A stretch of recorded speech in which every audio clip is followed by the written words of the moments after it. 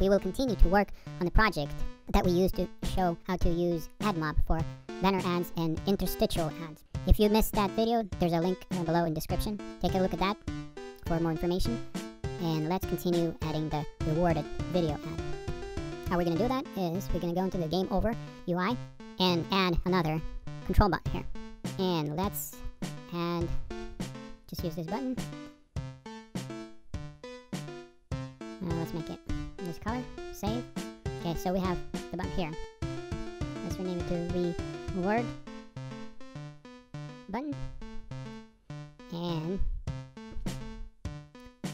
let's add an object so we can connect the reward logic to it. Drag it into the scene. Doesn't have to be visible, but let's delete the animation and put in the reward video and the UI button. So on the UI button pressed, and let's select the reward button. So when the reward button is pressed, we will launch the reward video.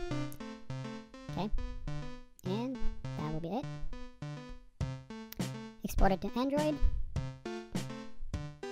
Save. And let's open it up in Android Studio. Now let's test it on our device. Press play to start the game. Okay, we get the interstitial ad.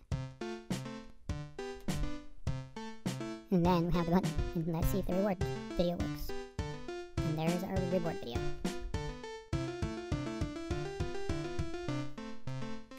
With that, back to game overview. Thanks for watching. And please don't forget to subscribe for more new videos.